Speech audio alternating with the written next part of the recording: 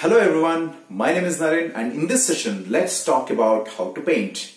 I'm not kidding, really. Let's talk about how to paint using MS Paint and the bucket tool. Let's talk about how to implement the bucket tool, or let's talk about how to solve the FloodFill problem. This particular question was asked in interviews of many famous companies like Facebook and Amazon.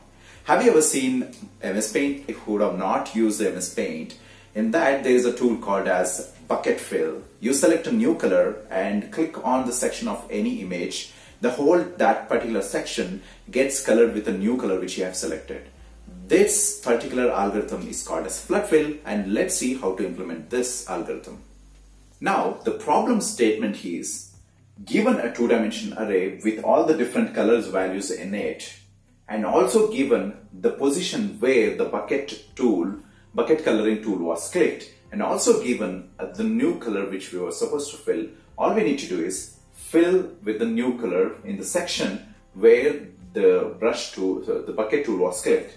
In this case, this particular image was represented in two-dimension array where all the red color is represented with the value 2 in it, and all the green color is represented with the value 1. Okay. Now if I take the bucket tool and click on this section, that means on the red section, the whole red section should be colored as black, the whatever say value 3. In that case, what we need to do is consider we should make this as black color.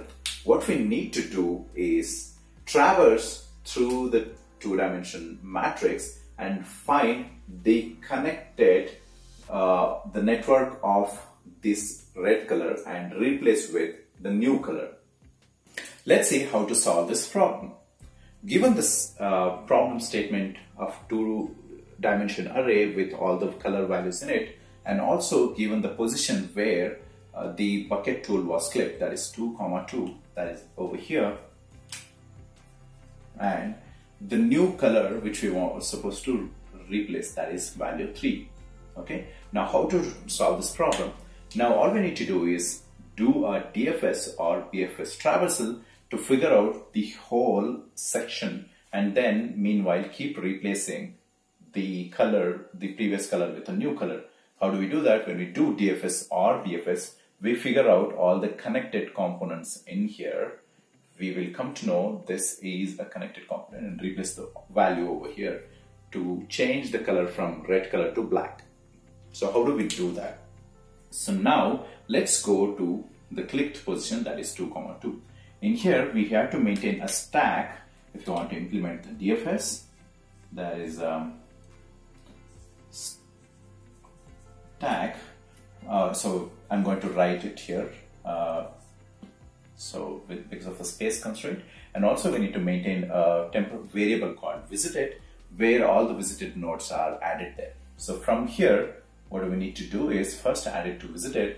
That is, so for the reference, I'm going to write the coordinates. Fine. Okay. So we are here at 2, 2. So the visited value is 2, 2. So from here, what we need to do is we have to figure out all the valid neighbors. So what is the criteria to figure out the valid neighbor? So the valid neighbors are the one who has. So in this case, the neighbors are this one, this one, this one, this one, and this one, this one, this one. So it is like diagonally up, down, left, and right, and down. Okay. So in this case, the valid neighbor is which has the same value of the clicked cell.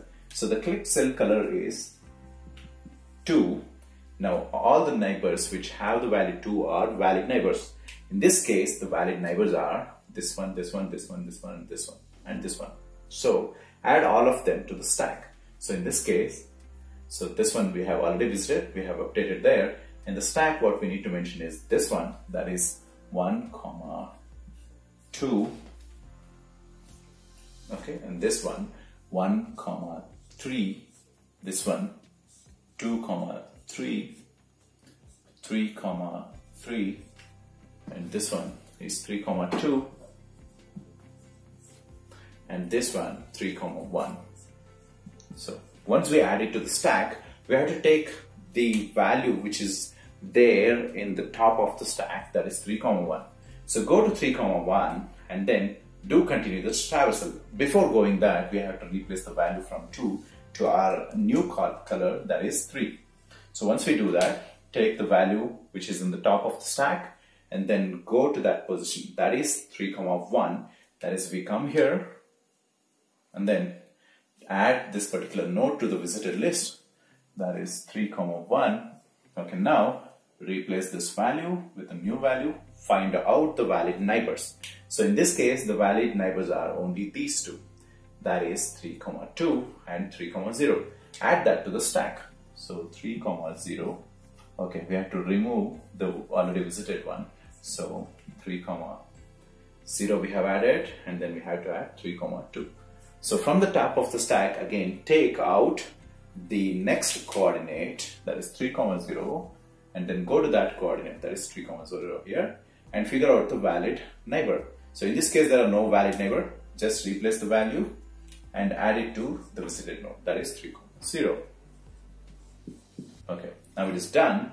Now since we don't have any valid neighbor, all we need to do is go back to the stack and then go to that position. In this case, 3, 2, go to 3, 2 here and figure out all the valid neighbors. In this case, the valid neighbors are this one only. Okay, since these already changed, the values have changed. In this case, the valid neighbor is 2, 3 and 3, 3. Okay, now, and also replace the value from here to 3s. Okay, now it's done. Now we go to the top of the stack and then take out the value, that is 3, 3. That means we come here and then replace the value, add it to the visited, 3, 3. And now figure out the valid neighbors, this one and this one only. In this case, 2.3, 2, 3, that is 2, 3 and 3, 3. I'll add here. So now go back to the stack, take out the top one, go to that position since, oh, I'm sorry, it's 3, 4. Go back to the stack and take out that value, go to that position, figure out the valid neighbors. So in this case, so add this also here. In this case, the valid neighbors are this one and this one, that is 2, 3 and 3, 5. That is 2, 3 and 3, 5. Go back to this, so done. Now go back to the stack, go to 3, 5, replace here with the 1, so add it to the visited list. Now what you need to do is figure out the valid neighbors. There are no valid neighbors, so not to do anything. Go back to the stack and then check 2, 3. 2, 3 is here. Go here, replace it, add it here, 2, 3. Get all the valid neighbors. In this case, these two are the valid neighbors. That is 1, 2 and 1, 3. This one and this one. And next, go to the top of the stack and take out. Go to 1.3, replace, add it to visited. And now, what you need to do is, there are valid neighbor is 1 dot, so this is 1, 2. Add it here, and then go to the tags. Go to that position, replace it, okay, and now add it to 1, 2.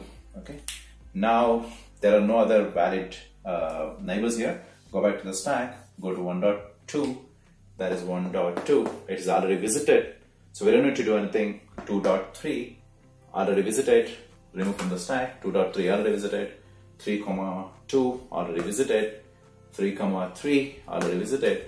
I guess all are already visited, so our stack is empty. That means that the FloodFill is done.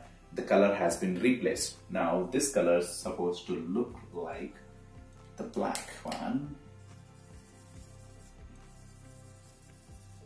After replacement, that's it. Look at the code for FloodFill. In here, I have a variable called img, that is the image, two-dimensional representation of an image. In here there are different kind of colors, color with 1, and these are the position where it is colored 1, and this is 0, this is 2. So in here I'm calculating length of row, that is the rows. You can think of Excel sheet like these are rows, and and length of column will be the elements inside any given matrix, that is 0, 1, 2, 3, 4, 5, 6, 7 and 8. Yep. So that one, and then there is a global variable called visited that will be empty, and as and when we traverse, we'll fill all the coordinates into this visited array, so that we won't do the traversal again and again on the same path. So this function here calculates the neighbor for any given cell in the matrix. Say for example, for this particular matrix, which is cell which is highlighted in the yellow color, for this the neighbors are 8 neighbors, that is this one, this one, this one, this one, this one, and all of this surrounding cells. In case of this particular cell, the neighbors are only these 3. Okay, and now in here we are just returning all the 8 possible neighbors. So this is a FloodFill function in here. So yeah, so FloodFill function, so it takes cell coordinate, that is row and column, and the color, that is current color, and the color which we are supposed to replace. In here there is a little bit of validation that any given row ID or row index shouldn't be less than 0 and shouldn't be greater than the length of row, that is shouldn't be going out of the matrix. And the same for the column validation. And the most important thing is we should be always making sure that the traversal, any given cell while we are traversing, should be equal to the current color which is given here.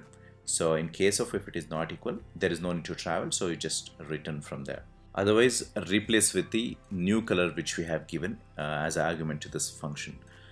Then moving forward, so next you need to append the current traversed row and column pair or the cell index to the visited global variable, and then you have to calculate all the possible direction from the given cell we can traverse, that is all the different moves available for any given cell, that is R, C. So then we have to keep looping over these possible moves, and for every move you calculate, you call the FloodFill again, and it keeps traversing. And this is basically doing DFS over here. So next we'll move on to the function flood image. This is just a helper function in which it is printing input.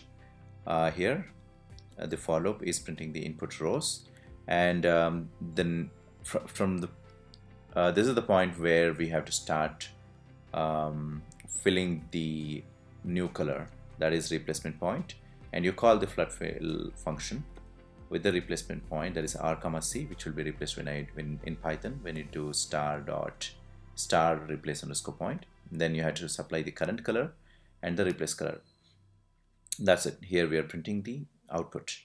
Let's see how this code works. So Python 2 FloodFill. So it is printing input. In here you can see the same input which we have in the code, and the output here is this one.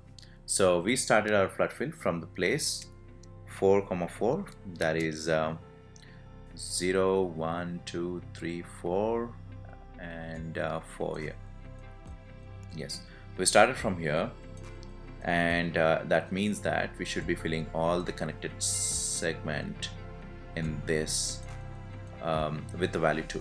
So that means you can see over here all the 2's here are replaced with 3, and same goes with the here also and here also, because they're all connected.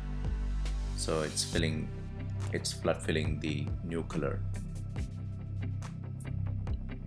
Now that you understood how to solve the FloodFill problem and also seen the code, I'm leaving the link to the code on the description. And if you like this video, please do subscribe to my channel, and also please share this video with your friends. Thanks a lot.